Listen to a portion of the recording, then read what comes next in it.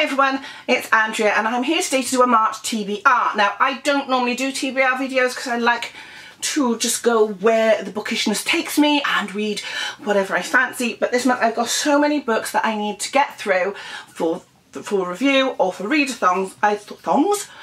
Since when were they readathons? Maybe we'll have a readathon one day. For readathons, that I thought I'd get the books that I need to read on a TBR so that you know what I'm reading this month. Definitely. And anything else after that is a bonus. So the first book I am determined to finish in March is one I'm currently reading, and that is The Colour of Red by Nima Lee. This is a collection of short stories that take place during the Great Proletarian Cultural Revolution of 1966, or it began in 1966, when basically anarchy ruled in China and they tried to do you know what, it's just so complicated, it's brilliant.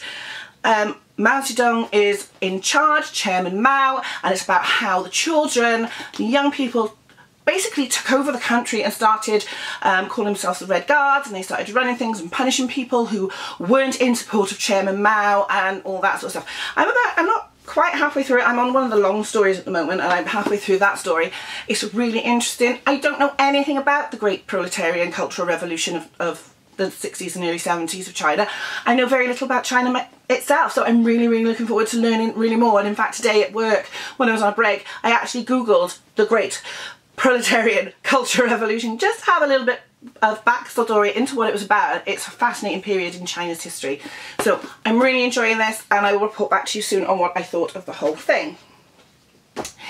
Secondly, I'm also currently reading another fiction book, and this is called These Dark Wings by John Owen Theobald. This is set during World War II and it follows the story of Anna Cooper. Her father died when she was a baby and her mother was killed in the Blitz, and she's gone to live with her uncle Henry, who is the Raven Master of the Great Tower of London. Now, legend has it that if all the ravens leave the tower, the kingdom will fall. So she is desperately trying to protect these ravens as they start dying off and disappearing one by one.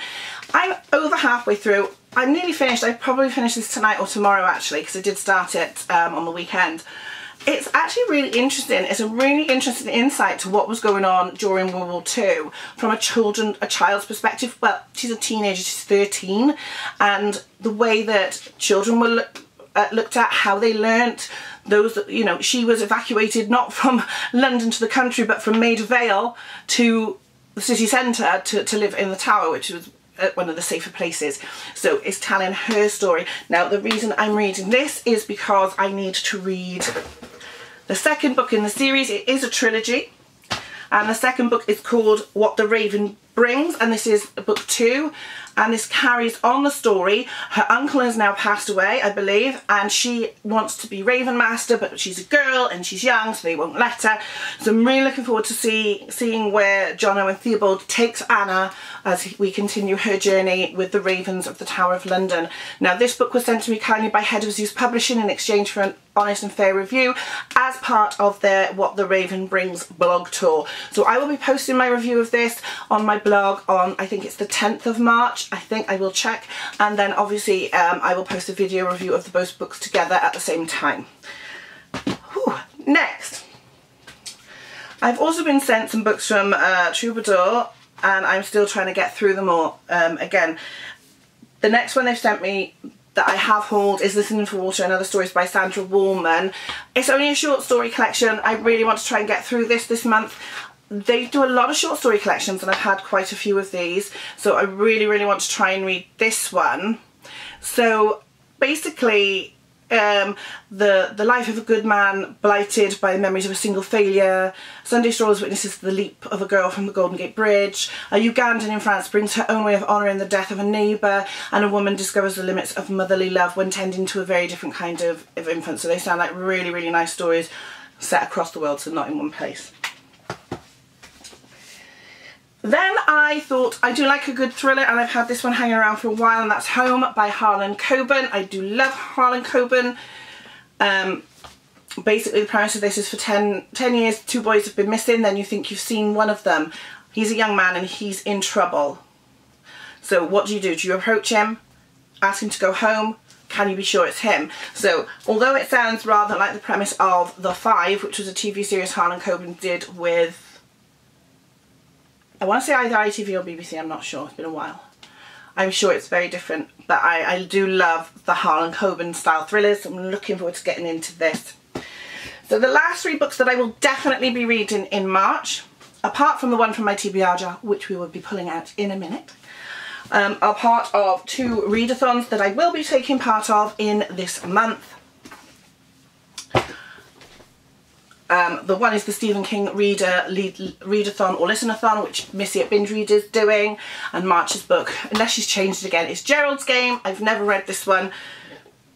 It sounds fascinating. It follows this couple, and Gerald and Jessie, and Gerald likes to tie his wife up and they're in the middle of nowhere and he handcuffs her to the bed, and one day she's had enough of this, so she kicks out of him and she accidentally kills him, and they're in the middle of nowhere and she's trapped, chained to the bed.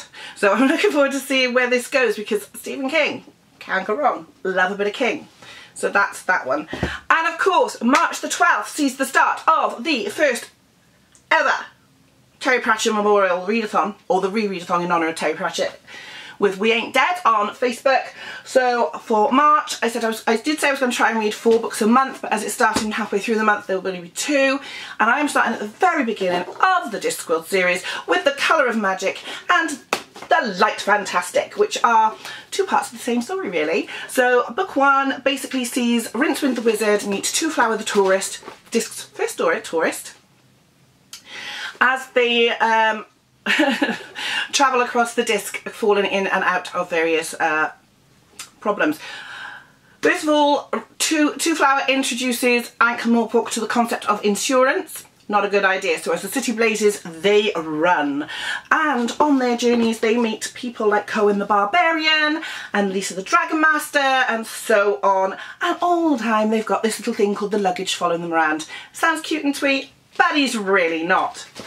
At the end of this book, the end of it, sees great Rincewind falling off the edge of the disc in a spaceship to try and determine the sex of the great Artuin star turtle, as people decide this is really important. He is saved because it's not his turn to die, because he has a spell from the Great Book of Spells lodged in his head. Oh, it gets more complicated, don't worry. So, he's been saved by the spell, and basically he's got to find out what's going on, because there's a great big red star in the sky and nobody knows what it is, and they prophesise it's going to be the end of the world, and only Rincewind can save the disc, which is probably not really the best kind of hero ever, because it's Rincewind the Wizard. He spells wizard with 3 Z's. So those are the books I will definitely be reading in March, along with... Oh, I'm throwing them over myself. Will be that one. Let's put it back in. Did another one come out? I think another one came out. I'll find it in a minute. One of these, because the lid came off. So again, we still haven't had a non-fiction book from this list. And we've got a pink one. We've got a pink one here. I dread these, because it's going to be something like Rome or The Brothers Karamazov. Oh no, actually it is a fiction. It's the first fiction book out of the jar, people. And this is called The Empty Glass. And this is by J.J. Baker. And this is actually a fictional story about the death of Marilyn Monroe. So as you know, I collect, if you don't, where have you been, Marilyn Monroe books. There is a bookshelf tour if you want to view it down below. I'll link it down below. This is a fictional book I've had for a while. I'm looking forward to reading it. I'm always in 2 minds with fictional accounts and real accounts of her death, because there are lots of different theories, conspiracy theories and versions, but I'm interested to see what J.J. Baker does with that. So, those are the books I will be reading in March. I won't pick them up because I will drop them, because they're not really tidy at all in any way, shape or form. Hang on. And they're all... So, those are the ones I've just talked about. Yeah. And the others, the J.J. Baker one is in the other room on my TBR shelf. So, yeah. Excellent. What are you reading in March? I will be catching up on your TBRs shortly. I hope that you have enjoyed this video. Like I always say, if you've read any of the books mentioned, obviously leave a comment down below. We can have a discussion. Let me know what you think. Like, share, and of course, subscribe. I'll see you soon. Bye, BookTube.